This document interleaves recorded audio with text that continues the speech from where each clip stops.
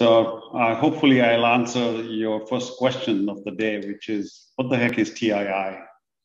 And I'm, calling in from Abu Dhabi.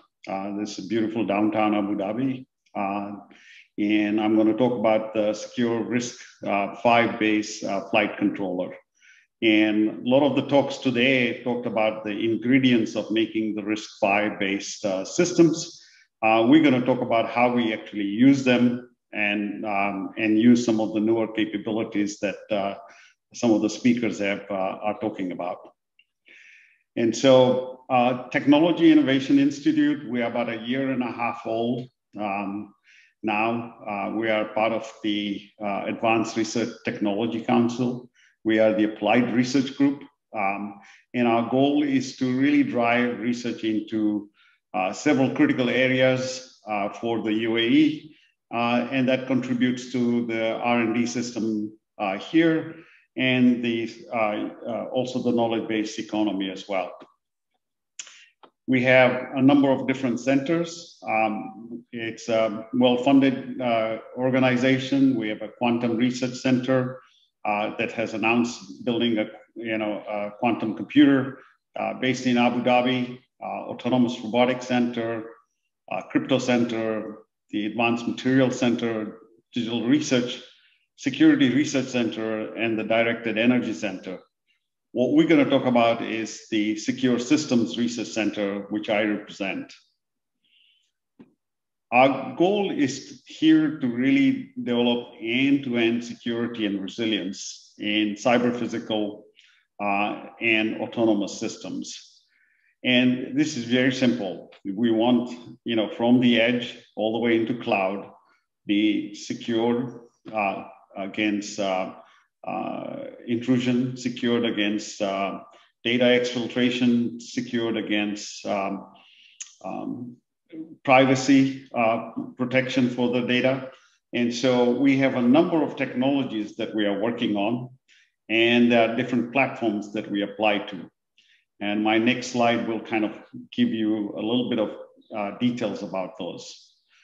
So we have a large team here. We have about 60 people now in our team and growing. We are focusing on secure platform technologies, anywhere from the OS side, virtualization, connectivity, silicon, and platforms, as well as secure applications. Couple of areas that we are focusing on is secure smartphones. This is an area where both I and one of my chief colleagues, Suresh Bolapragada, who is our CTO, comes from. This is our background, and we built some systems there, and we know how to make, we believe, even better versions than what we built before. And then really my own personal heart and goal now is focused on the secure autonomous systems. And I'll talk a little bit about that in the next few pages.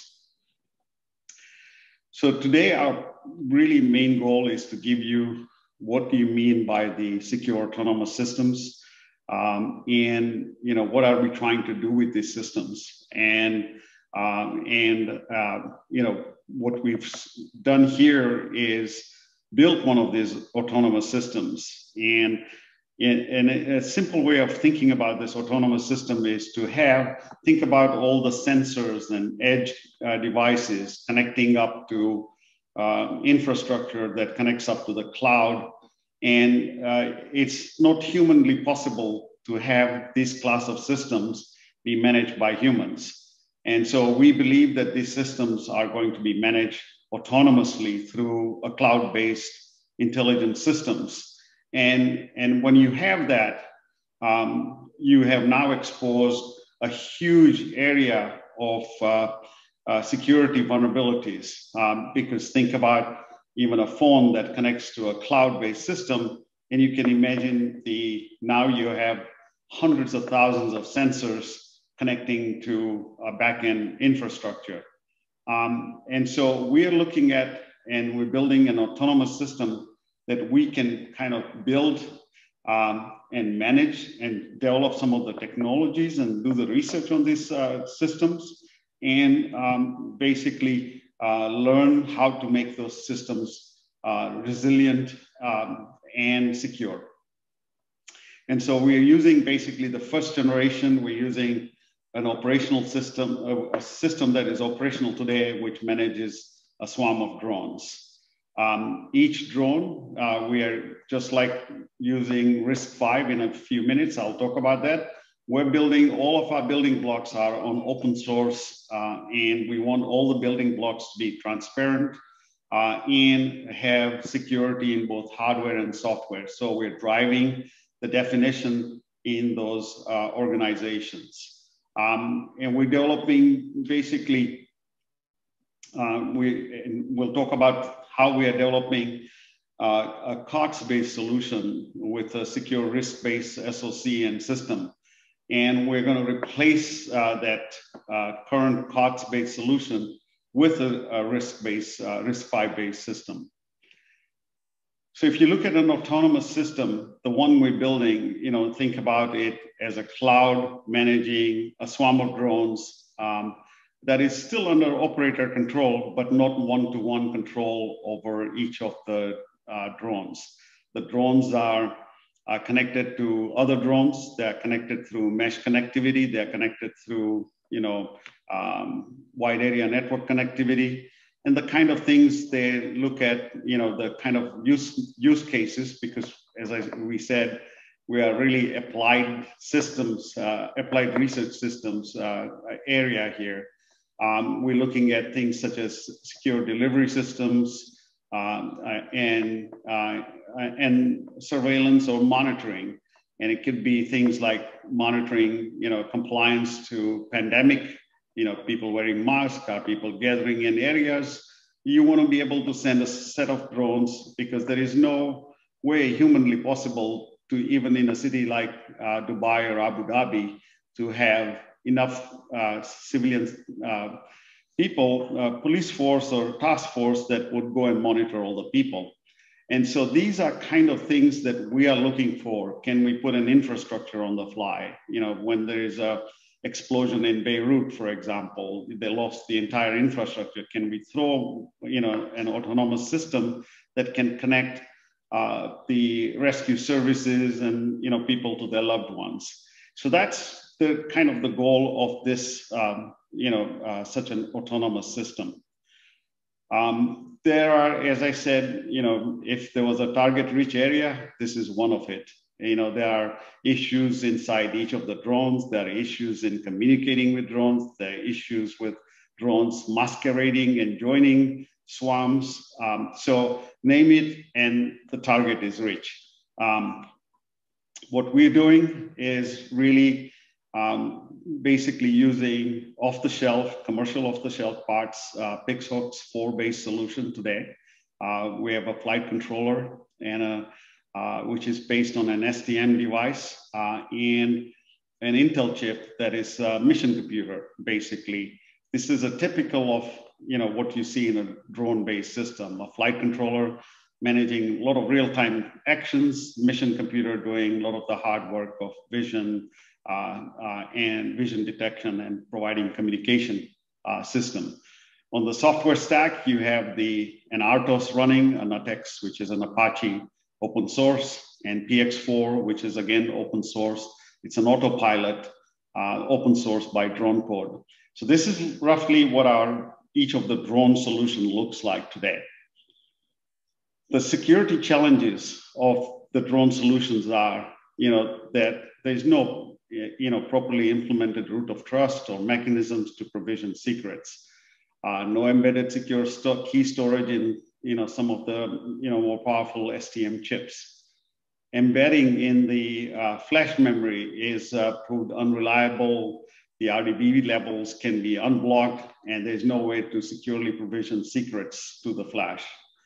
Secure communication requires, a lot of horsepower, and these controllers are not just used for drones; they're used for other reasons as well. It's just that they provide what you call a direct, a real-time response for flight controllers. So that's what people use today instead of using another kind of devices. but they don't have MMU. They have very little memory or process isolation. And as you can see, then as you try to collapse things to have a single chip SoC that has both the mission and flight capabilities in it, they just won't, cut it. So I'm sure, and this is not a knock on STM, that they will evolve this next with features and performance. Though we are looking at the order of magnitude in security, performance, and transparency in the system. So we don't think that just going down a linear path of evolution is the right answer. So the key motivations for us for doing a RISC-V-based platform, really overcome the security and performance deficiencies of the current solutions.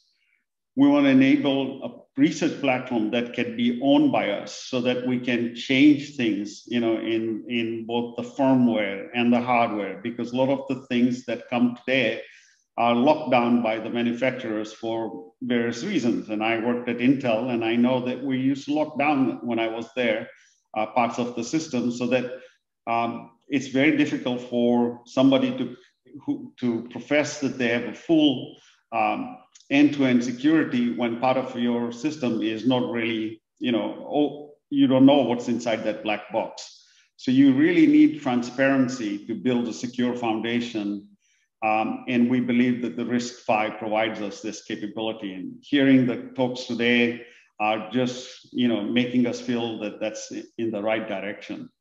We want to work with the RISC-V-based organization, your RISC-V org, and contributors to really enable an ecosystem that can deal with security from inset, and we want to support clearly in our case, open source drone community to enable a secure RISC-V-based PX4 development, and eventually, have a path to a single flight SoC.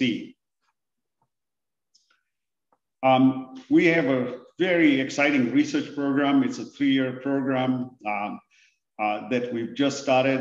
We have a number of partners locally, Khalifa, a large set of European partners, as well as the partners in Canada. And we're looking at doing 3 sets of things. We're developing a RISC-V-based SoC to replace current solution. We're also looking to implement some of the things that people talked about today, the IOMMU instructions, the crypto ISA extensions, in an FPGA-based RISC-V solution. And we want to develop our own COTS-based RISC-V solution in parallel, so we can start to port the secure, software stack that we are already designing. So Al-Sakr is an Arabic name for falcon, and you can see a beautiful falcon there. That's what it is. We call our project Falcon in Arabic, and it's what we're trying to do is to really replace the current SoC in the PIXHUX FMU V6X platform. And that's, eventually, some of our team members will come and talk about how they did it, but that's what our goal is today. In terms of what we're basing the stuff on, this is a University of Bologna and Modena and, some parts of ETH. We're using the pulp-based architecture. That's going to be the key core of what we're trying to do. We're also going to use a secure subsystem inside, and I heard a number of things today talked by some of the speakers. We're considering OpenTitan again from transparency perspective. We believe that we need transparency and security. They go hand in hand. So our summary really is to create a transparent, high quality, secure, RISC-based ecosystem. We presented our plans today to talk about what we are trying to do in driving secure and resilience through RISC-V-based processors, SoC, software, and systems.